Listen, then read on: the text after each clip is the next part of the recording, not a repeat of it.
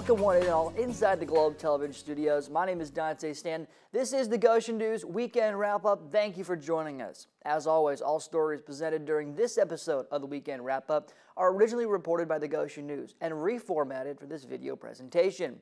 We got a great episode lined up for you with a big focus on fun in the community. But first, more details in the Elkhart County Commissioner's Office and the developing details around property being put up for auction in the area.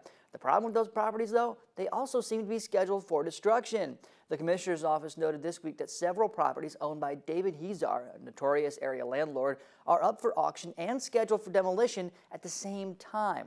The county has reportedly received a list with several bids for demolition of unsafe buildings, but 3 of the 4 properties on that list are owned by David Zihar and up for auction. Bartell & Company broker Brad Hooley spoke on behalf of Zihar in front of the commissioners and revealed that they've agreed to sell those 3 homes. On top of those dilapidated properties, Hooley stated that David Hezar will be selling the majority of his homes on the Elkhart County Unsafe House list, a total of 8 properties overall.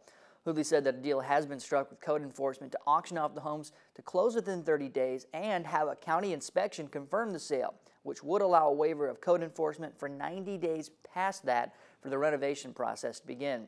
County Commissioner Susie Wyrick doesn't seem sold on the idea, saying that contracts aren't generally negotiated once contractors are brought in. She was even quoted saying, "We have no faith in Mr. Hezar any longer to make sure everything goes through," unquote, and noted that there's no guarantee the new deal won't just continue to delay the demolition process. Goshen College students were hard at work on Monday, volunteering to spend their time in service at Oxbow County Park for Community Engagement Day. The Globe Zone General Manager Jason Samuel led the way for underclassmen students to help make repairs around the disc golf course, which is in need of alternative holes and tee pads. The course as a whole is going through a larger scale rejuvenation, which is expected to be complete by August of 2024. Students helped install additions to the course in unoccupied areas, as some of the current course is in the path of a floodplain. Samuel was quoted saying, "By cleaning it up and creating opportunities to play around the flooding, folks will be able to come in and play all year round," unquote. But the service didn't end there. Students also volunteered at the Window Food Pantry downtown, Church Community Services, and the Wellfield Botanical Gardens. Well, hey, Halloween is right around the corner. We're nearly to October now. Hope you got your costume ready because trick-or-treat times have been announced for the city of Goshen. You can grab your candy bags and head downtown Saturday, October 28th from 5:30 to 8 p.m.